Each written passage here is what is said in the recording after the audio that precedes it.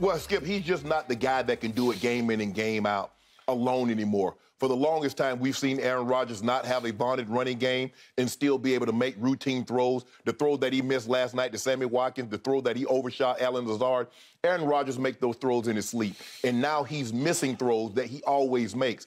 And like I said, he's just not a guy.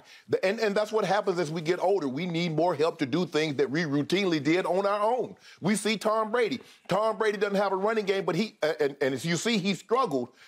The best he looked was Sunday against Seattle because he had the running game. Now the play action is in effect. You see the other team had a running game, but they ran the ball enough. And you see Ryan Tannehill look like Patrick Mahomes. I was like, well, damn, where did Ryan Tannehill be in? But, Skip, he's still Aaron Rodgers. He just can't do it alone anymore. He needs help. He needs more help than we're customarily seeing that Aaron Rodgers needs. He's still a four-time MVP. He's still a guy that can make freaky throws off his back foot, change arm slots, and make throws. You're like, damn, how did he do that? But the days of him not having Aaron Jones and A.J. Dillon run the football effectively and him saying, okay, guys, get on my back. I got you. Defense, I know you're struggling today, but guess what? Give me one stop, and I'll do the rest on my own. He's not that guy anymore. And I think as we start to get older, we're going to see that more. But Skip, he's still now. You saw what he did against Dallas. Had a running game, and what? He picked them apart. No running game. Now teams like, oh man, you ain't got no running game. Now we can get a drop in the zone, and we can play certain coverages against you and get you off your key. Yep. Now, but Skip, he's still what? 16 consecutive games he hadn't reached 300 yards. 20 points in 6 of the games they played. 20 points or fewer in 6 of the games they played last night this year. Under 3 yards a carry. Yep. You're not going to win. There are not very many quarterbacks that can consistently win ball games when they're not averaging at least 4 yards a carry. At least give me 4. I'm not saying we need to be 5'10" like the old Oklahoma Sooners when they ran the Richbone, Skip. But what am I going to do with 2.9? Yeah. So he's still Aaron Rodgers. He's just not a guy that can consistently do it alone. We've seen him, Skip, not have running games before, and then he pull throws out his back pockets, defense gets him one stop, and then he goes back down the field. But Skip, in the fourth quarter, he had 2 punts, 2 failed fourth down attempts. And I think those overthrows, they could have kept them on the field. And now we can make it a ball game because when he overshot Sammy Watkins, I'm like, damn, Aaron, that's his throw.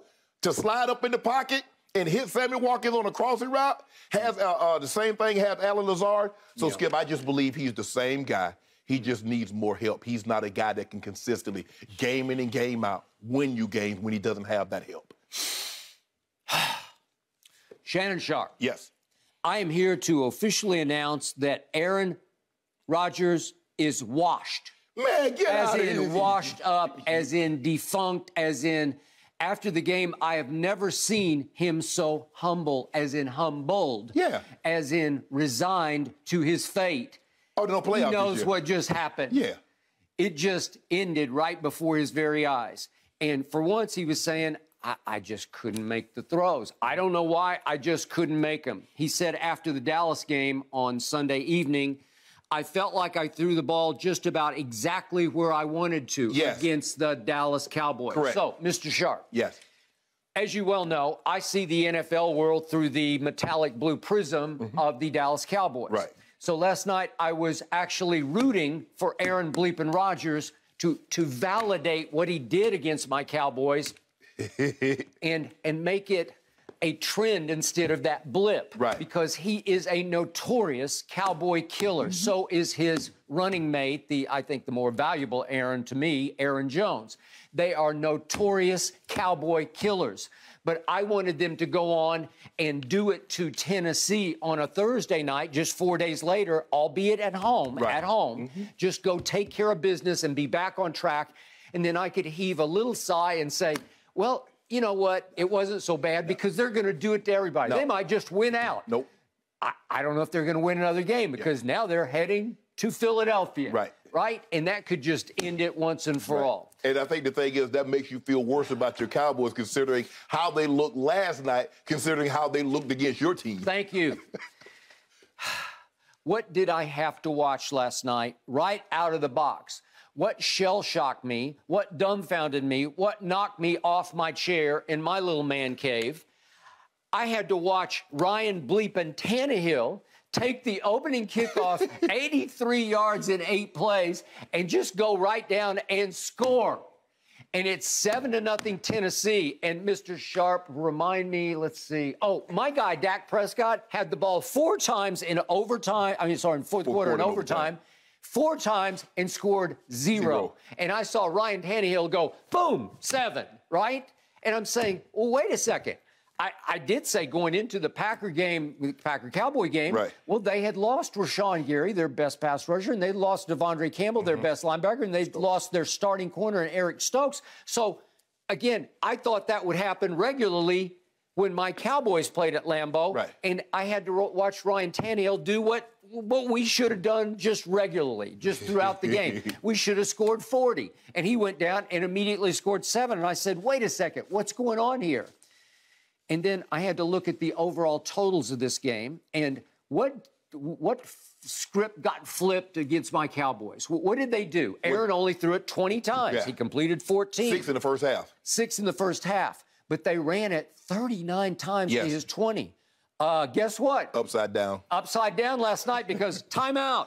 Oh, wait a second. He threw it 39 times, and they only ran it 19. It was almost an exact reversal, except it was only 19 rushes, right? And to the 20 throws against my Dallas Cowboys.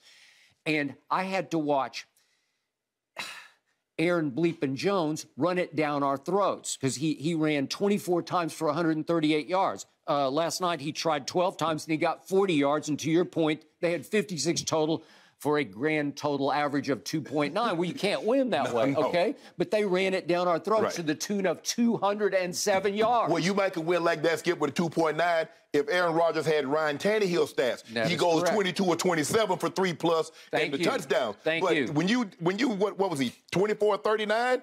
Nah.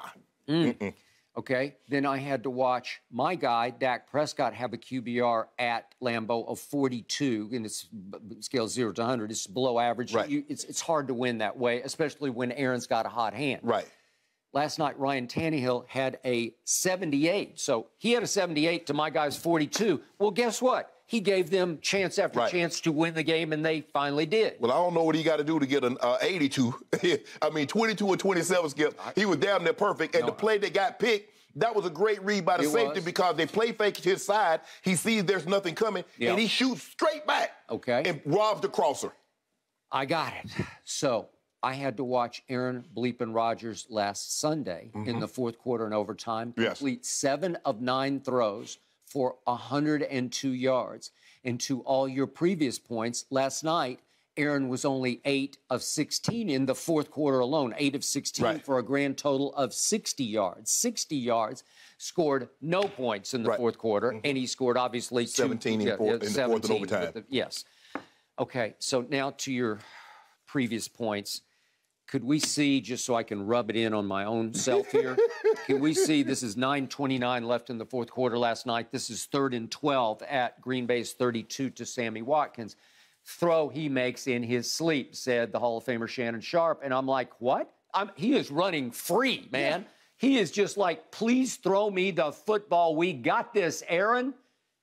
I don't know. And Aaron said, I don't know what, it was coming out of my hand wrong. He said, I kept throwing wobblers. Well, I don't know what happened. Usually he gets hottest when it's coldest. Yes. Am I right? Yes. And last night it was snowing early in the game, but it was really cold. It was definitely his type of game. Okay, it was his type of game. So next up, we got 5:32 left, and we got a 3rd and 3. Let's do 3rd and 3 at the Tennessee 37. This is 3rd and 3 to Lazard.